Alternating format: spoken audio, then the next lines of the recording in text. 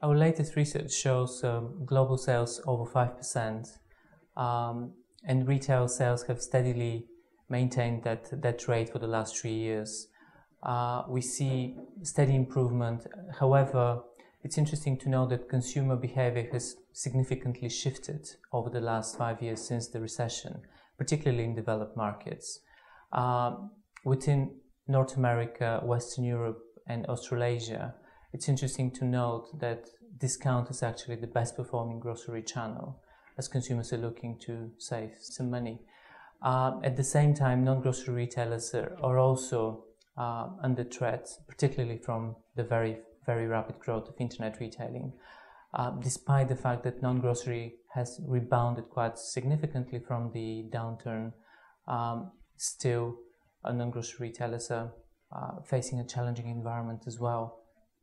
Generally, retailers overall are being pressured from both ends, particularly the retailers which have mid-price positioning, as low-price positioned retailers have overperformed the market, and at the same time, at the higher end of the spectrum, some of the premium retailers, niche retailers are performing really well as well. In this sense, retailers are significantly under pressure to balance their investment wisely and to respond to the very demanding consumer, which is expecting good value for money, at the same time not compromise for the quality that they're.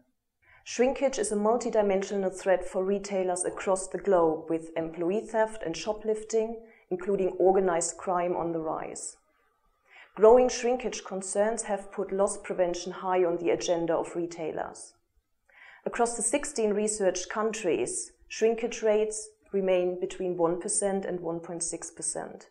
Both Brazil and Mexico record the highest shrinkage rates with 1.6%, and Japan and Germany belong to the countries with the lowest shrinkage rate, recording 1% and 1.1% respectively.